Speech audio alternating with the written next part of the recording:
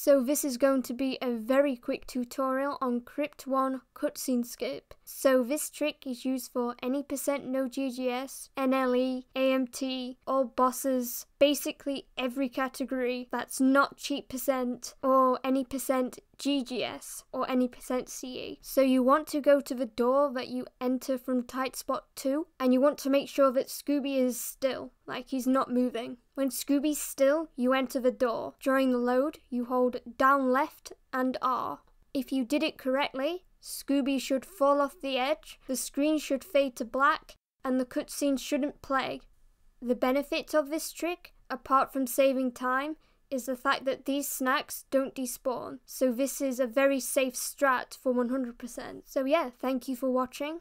See you in the next one.